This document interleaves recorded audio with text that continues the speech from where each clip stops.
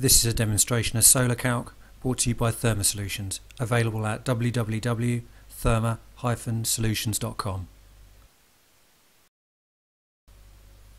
SolarCalc is a market-leading design program to assist professional heating engineers on the installation of solar thermal hot water systems.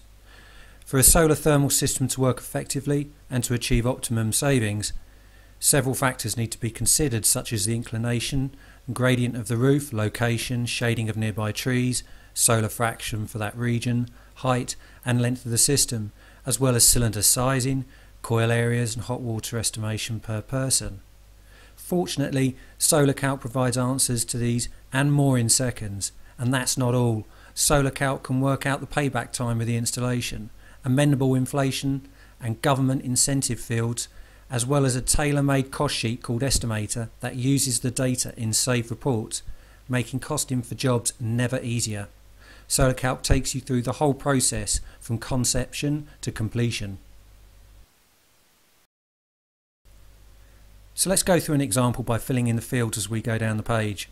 For this installation there are 4 people in the household. Hot water demand is normally between 30 and 50 litres, so we're going to select 40 litres. You may want to increase or decrease this, the choice is yours. Next we select the standby volume provided by the backup source, such as a system boiler. Don't worry if you're going for a separate preheat or buffer store, as that's given to you later.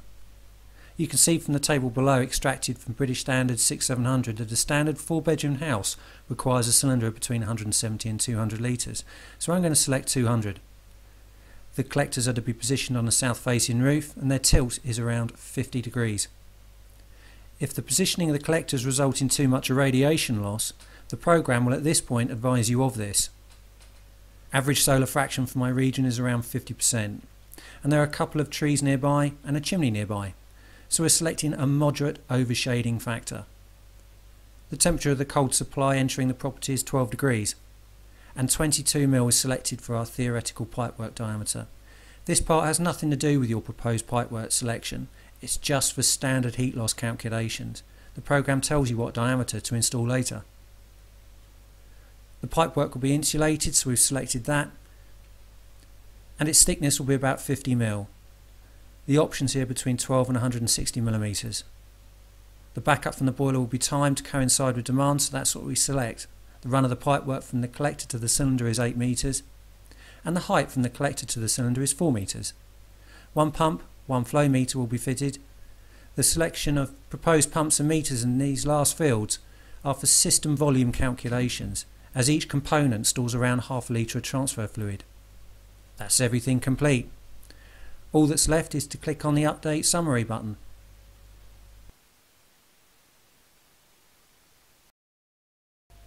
The summary screen supplies you with 10 key answers for every installation across 3 different types of collector: the standard flat plate, high performance flat plate and evacuated tube. The chosen collector type is already known, so in our case we focus on the evacuated tube column on the right.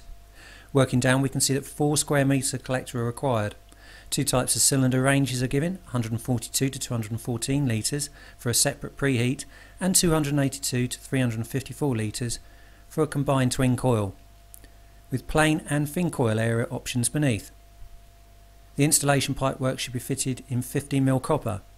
The expansion vessel calculations are based on a vessel with a 6-bar safety valve and a 1-bar overpressure. Here we need an 18 litre vessel with a 1.5 bar gas side pressure and a 1.8 bar system side pressure. System volume is 6 litres, telling you exactly how much heat transfer fluid is needed. The target energy figure in kilowatt hours is shown beneath, and this will be the figure we use when working out payback later. As you can see, it's very comprehensive.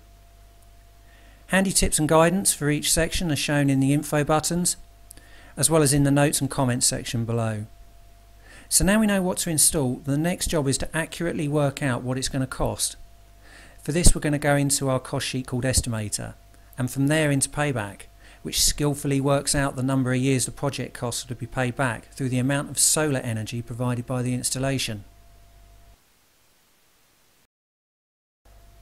Estimator is the perfect place to help you accurately cost out a solar installation in minutes.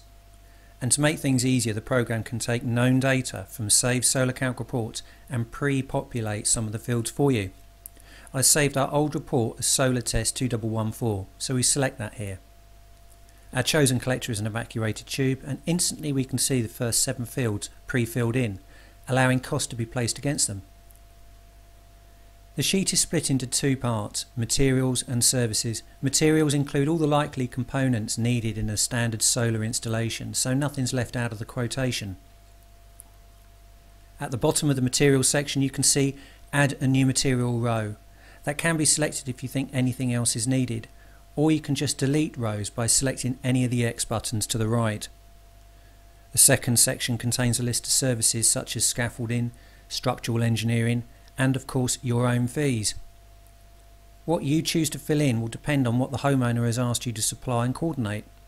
So it's all there, as well as separate boxes for government taxes. I'm not going to put a figure in every box, so instead I'm going to type my own estimate of $3,500 at the top. If we scroll down you can see that we can email this report with or without costs, or go straight to Payback, or just save the report and quit. Emailing without cost could be useful if you wanted to get an accurate quote back from a merchant or supplier for the materials you specified, and with costs to a customer in the form of a quotation for the work. Now that we've worked out the cost of the project, all that's left to do is work out the payback time. This provides real added value to any service, helping homeowners understand when a likely return on their energy saving investment is likely to occur.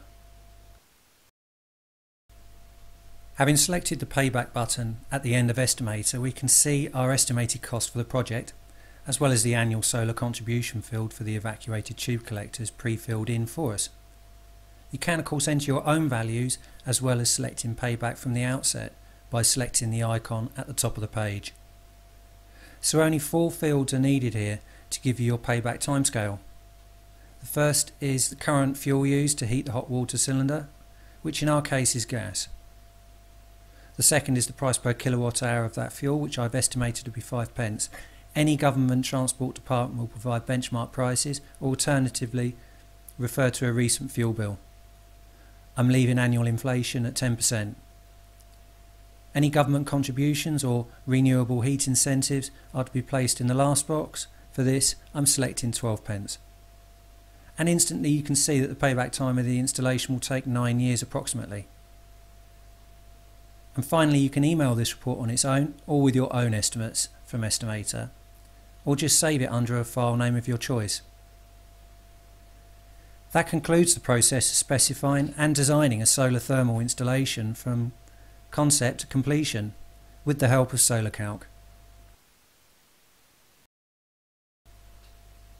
SolarCalc, Estimator and Payback can be used on any PC, mobile or tablet, and are available at www.therma-solutions.com.